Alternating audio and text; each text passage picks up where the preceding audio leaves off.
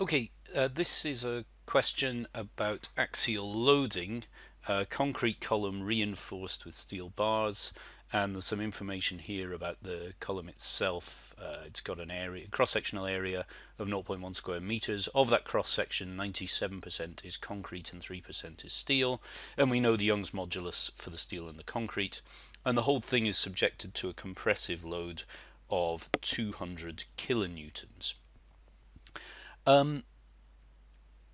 There are two things that we need to do in these cases. The first is, I'll call it the load condition.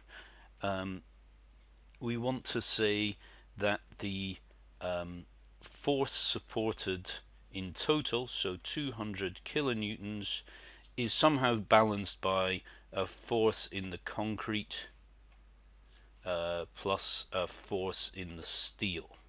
And that's, I mean, in a way that's a kind of method of sections argument or something like that, that we can see different parts of this have to be in equilibrium, and in particular the force acting downwards has to be balanced by some forces acting upwards, and that is the forces acting upwards are that 200 forces acting downwards are that 200 kilonewtons. Forces acting upwards are the resistance from the concrete and the steel, or the compression of the concrete and the steel.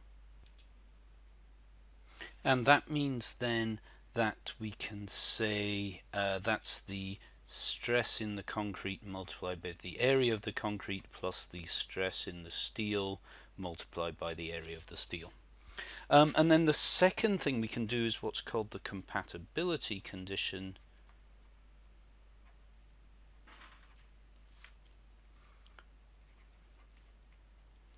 And that says the concrete and the steel move together. They're not sliding against each other, and that means that the strain in the concrete must equal the strain in the steel. And that's what, when we talk about compatibility, that's what we're going to generally be talking about, that strains. So because we know, just making a note of the things we're using here, we use stress is force over area. Here we're going to use the relationship between stress and strain, which of course uses Young's modulus. And I can say then that the stress in the concrete divided by the Young's modulus of concrete equals the stress in the steel divided by the Young's modulus of steel. That's substituting this definition into that compatibility condition. And what I can do now is to substitute for the stress in the steel in this equation, and then we'll only have one unknown, and then we'll be able to solve.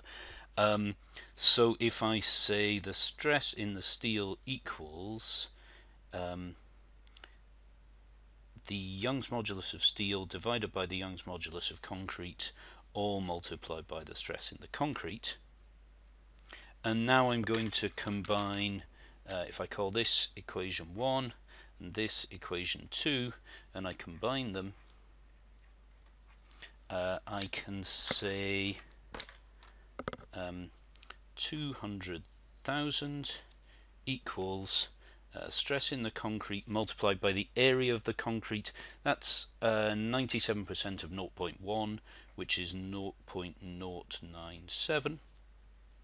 plus the stress in the steel, which I'm going to substitute in this, multiplied by the area of the steel. That's 3% of 0.1 square meters, which is 0.003.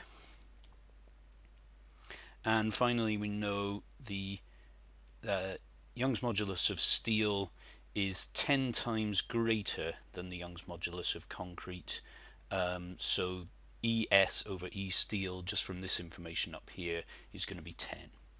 So this is sigma C 0.097 plus 10 sigma C 0.003.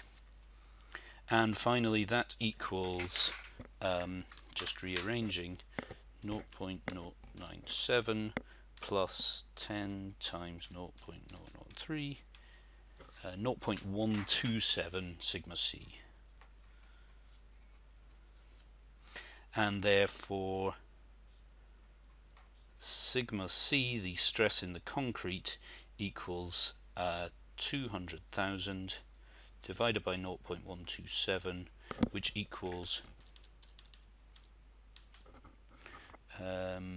and that's coming out at about 1.57 times 10 to the 6. I'm going to call it 1.57 megapascals.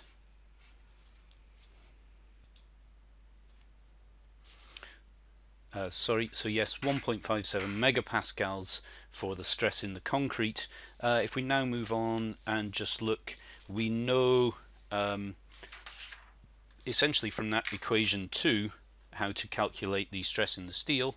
Stress in the steel, I'll call this equation 2, which tells me that the stress in the steel equals the Young's modulus in the steel over the Young's modulus in the concrete multiplied by the stress in the concrete.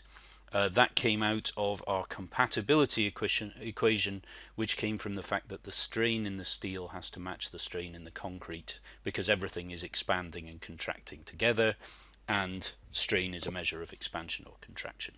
So that means it is 200 times 10 to the 9 divided by 20 times 10 to the 9, so this is 10 sigma c, and that turns out to be 15.7 megapascals. So we've got the stress in the steel and the stress in the concrete, and we want to know if the length of the column is 4 meters, how much does it shorten? That's part B. So for that we want to work out the strain. We can use either the concrete or the steel for this calculation. The strain should be the same. So since I've got the steel information here, I'll use the steel.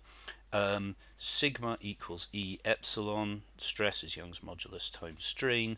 So therefore strain equals sigma over E, which here, remembering that I'm using the steel for both, is 15.7 times 10 to the 6 divided by the Young's modulus for steel, which is 200 times 10 to the 9.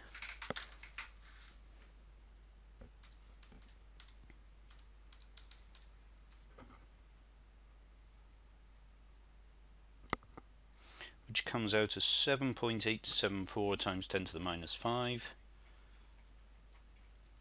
Don't need units because it's a strain which is dimensionless, and then we can say strain is defined as the change in length divided by the original length. So the change in length is the strain times the original length. 7.874 times 10 to the minus 5 multiplied by 4 meters.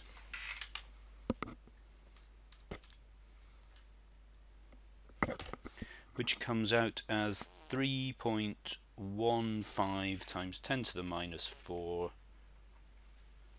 meters, and that's 0.315 millimeters if you prefer it in another way. So the column contracts or shrinks by 0.315 millimeters. And that's our answer.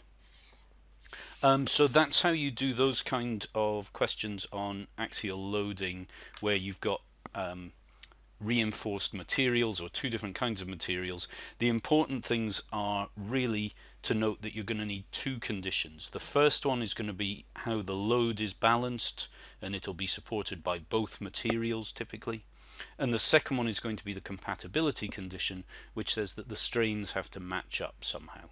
So some kind of load condition describing the forces involved, some kind of compatibility condition describing the strains involved, and typically then you'll have enough information to run through, rearrange, and find out all of the relevant parts of the question.